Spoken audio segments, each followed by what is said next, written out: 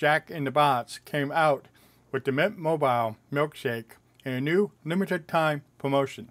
That's why you also sold us the naming rights to this delicious new Mint Mobile Shake, available just in time for St. Patrick's Day. No, I don't remember doing that. You did. I'm a pretty effective negotiator, Ryan.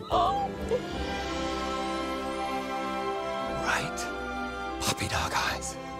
Rubber stamp that. Approved. A mint milkshake with Oreo cookie, crumbs, whipped cream, and a cherry on top. Unlike the $15 per month plan, the milkshakes are $5 each. If the Jack in the Box in your area haven't already sold out.